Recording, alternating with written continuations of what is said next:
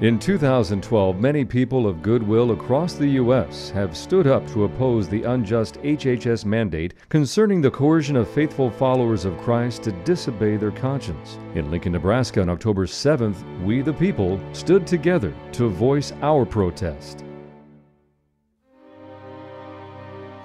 We gather here today because this is not just one issue among many. Religious liberty is fundamental to a free society, a just society, or as President Adams may have put it, it is fundamental to the success of our Constitution, made only for a moral and religious people. Freedom. We have a very difficult task ahead of us to try to change the direction of our country to return to what its founding fathers gave us initially.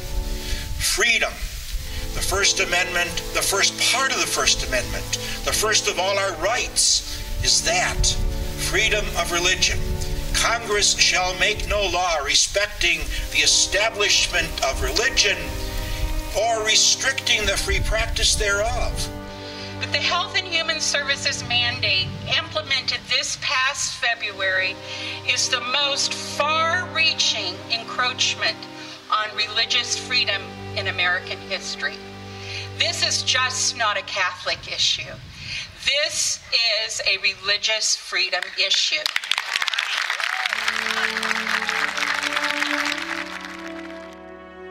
If Caesar asks for what is justly due to God, will we comply?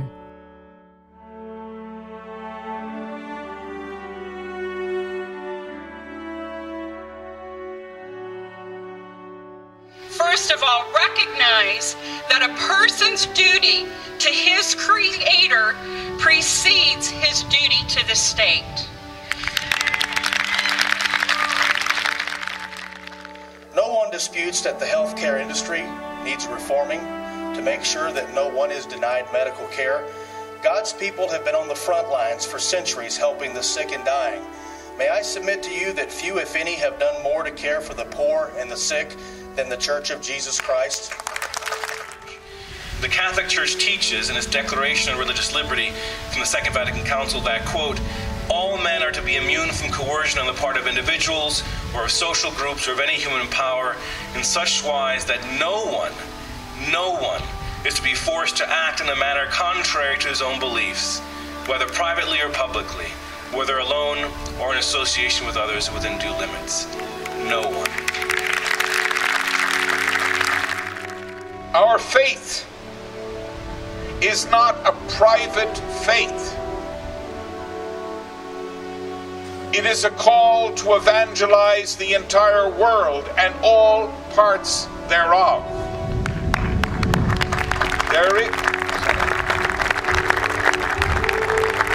The effort that we're seeing with the present government is to privatize faith and keep us behind the walls of our churches and keep us shut up. Let me be clear then that the Church recognizes the role of the state in regulating for the common good. But the Church rejects the notion that the state can decide for us when and how our activity is motivated by faith. The Church rejects the idea that religious activity ought to be defined by bureaucratic fiat. The Church wants to remind many Americans of our American tradition, which rejects the notion that somehow the state should have the power to limit our religious activity without due cause. After all, what danger do we pose to the common good as we serve the poor and the ailing in our communities across the United States? What harm do we do to the common good when we live robust lives as Christians in the public square? What is wrong with believing that when we feed the hungry, or clothe the naked, or educate the child, that we do so in answer to God, who said that when we do this for the least of these, we do it to Him? Our theology teaches us that when we care for the aged and the dying, for the desperately poor and the just plain desperate, we are participating in Christ's activity. Does the government not understand that under the HHS mandate, not even Jesus' ministry would have counted as religious activity? What must we do as Christian Americans to serve God in our present circumstance?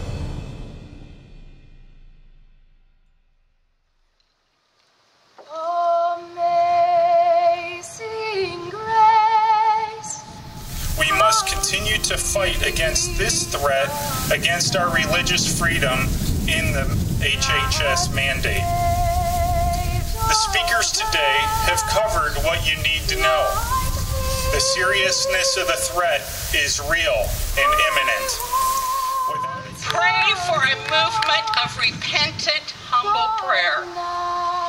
Vote, be informed, and vote your values. And finally, engage. Tell your friends, family, anyone who will listen. We are living in a day that requires our civic courage. No matter the cost, we should consider it an honor to stand for biblical principles. We have been great pew dwellers. We have been great bleacher dwellers. And we're experts from the pews and we're experts in the bleachers. But you know what? We don't do an awful lot when we are captive of the bleachers and the pews. We are living in a time when in our different faiths there is a call for new prophets and new witnesses in our midst, transforming our culture.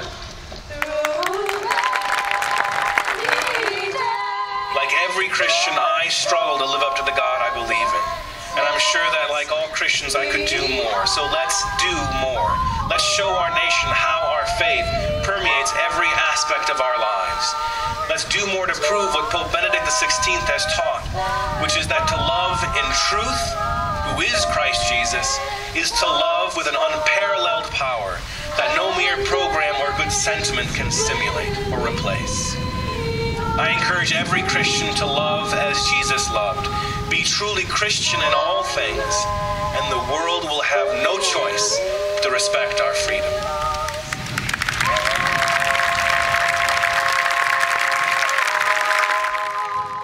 When we consider this attack against our religious liberties, our religious freedom, we're tempted to ask this administration, who do you think you are? But I would end with a question that was put to all of us by a recent author, writer in Crisis magazine, who asks, who are we? He says, who are we? As we clamor for our right to religious freedom, perhaps we should look to ourselves when we question our threatened exile to the desert beyond the public square. Are we a people who have placed our trust in God, or have we gone our own way? Have we used the freedom God gave us to obey His commandments, or have we pursued false gods and their false goals? Have we trusted the church as the incarnation of Jesus in this world, or have we decided that the church was in error, setting ourselves up as the ultimate arbiters of the truth? Have we forgotten who we are, giving strength to our enemies while weakening ourselves? We now find ourselves attacked on the very grounds we chose not to defend. We should not be surprised to find ourselves flanked on a moral position we ourselves tepidly taught, marginally believed, and seldom lived. Our challengers can be forgiven for thinking they were moving into an empty house. We are not victims of a crisis inflicted by others, but in a quandary of our own making. We are a people who did not trust in the love of God. Today we face a threat to a religious freedom to teach and to live what the church teaches. A freedom we chose not to exercise because we did not trust a God who teaches us how to love. Maybe it is time to go out into the desert to remember who we are. What's your thoughts about today, Michael?